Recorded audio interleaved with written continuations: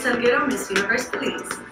Coming from such a large family, I was closer with the boys, and I was raised as a tomboy. I was comfortable being a tomboy, but secretly I was a huge fanatic of America's Next Top Model, and I would binge watch it with my sister.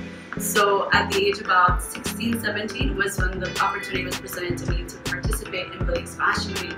And when I touched that stage, it was just a very new experience for me, and it really empowered me. And I realized that it doesn't matter if I don't feel feminine, if I don't feel beautiful. I need to invest in myself to feel that way and push myself out of my comfort zone, and I would be surprised at the things that I can accomplish.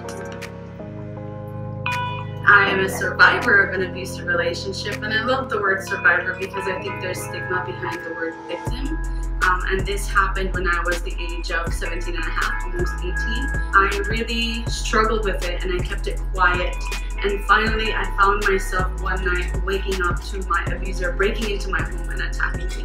And I found the strength in telling my story because I realized that I was lucky enough to walk out of that situation with my life. And that's why it's always been about telling my story and making sure to empower and encourage other women, and then connecting with my community and giving back to them.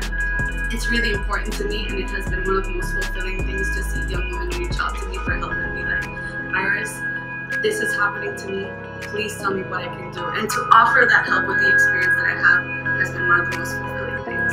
But the legacy I want to leave behind is that I created some positive change in somebody's life.